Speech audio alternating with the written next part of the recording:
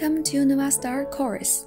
Today I'll introduce you the operation of data package upgrade, that is, firmware package upgrade. What is a firmware package? The firmware package is a collection of system control commands. All functions to be implemented by the system are obtained from the package, whether it is a sending card or a receiving card. There is a factory default firmware package. Without the package, the device will not be usable. Why to upgrade the firmware?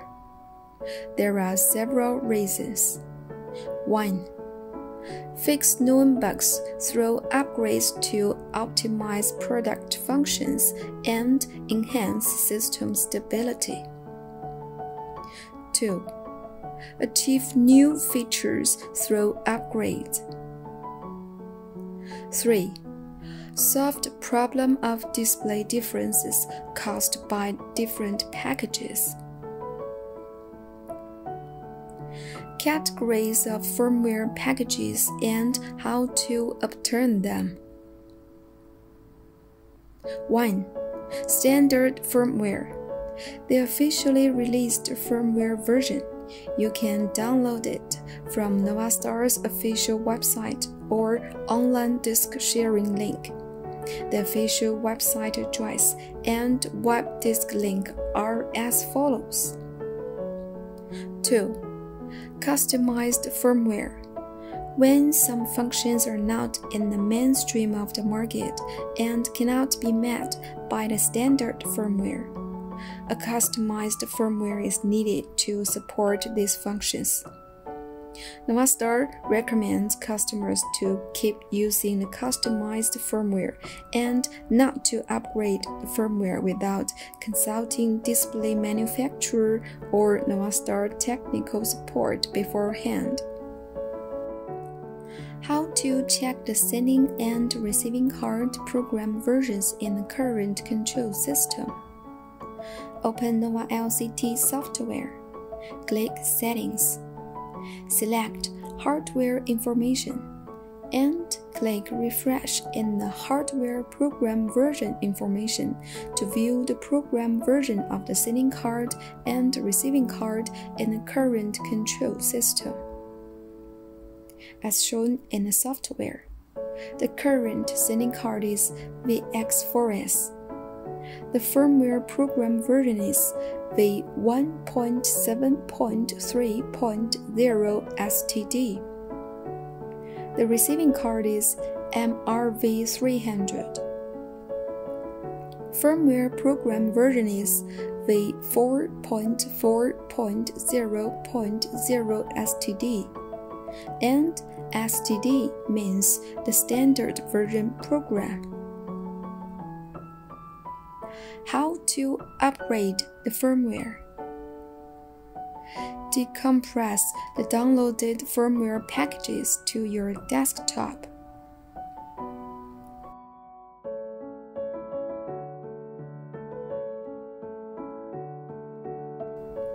One. Upgrade the sending card. Open Nova LCT software and log in as an advanced synchronous system user. Password is admin. After login, enter the update password admin on the main interface of the software, and the data package upgrade window pops up.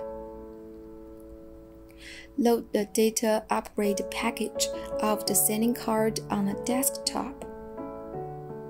Select the folder of the decompressed files. Then click Update. Wait for the device and software to complete the upgrade operation automatically.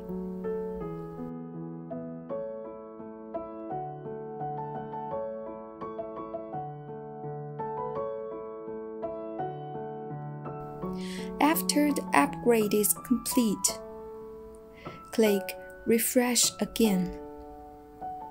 The current sending card program has been updated to v1.7.4.0, so the update was successful. 2. Upgrade the receiving card. In the Data Package Upgrade window, load the Data Upgrade package of the receiving card on the desktop. Click Upgrade. A pop-up option appears. You can upgrade to all receiving cards when the entire screen requires new features or you want to fix known problems. Or you can upgrade to the specific receiving card when a program of an individual or part of the receiving card program does not match.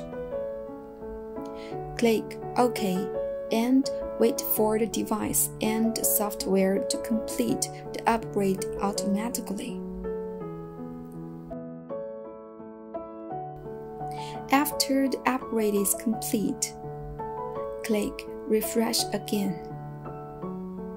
The current receiving card program has been updated to v4.6.0.0 STD version, so the update was successful. How to read back the data package of the receiving card? When customers use AXS series receiving card, DH series receiving card, and MRV206, MRV266, MRV328, MRV316, and MRV366, they can read back the current data package directly from the receiving card. The operation is as follows. In the Data Package Upgrade window, select Receiving Card Program Readback. Select the location of the receiving card that needs to be read back, and click OK. The software will automatically read the current package of the receiving card to the computer desktop. We can use this package to update all the receiving cards so that they can work with the same firmware program. Okay, these are the details about the operation of the data package upgrade. See you next time.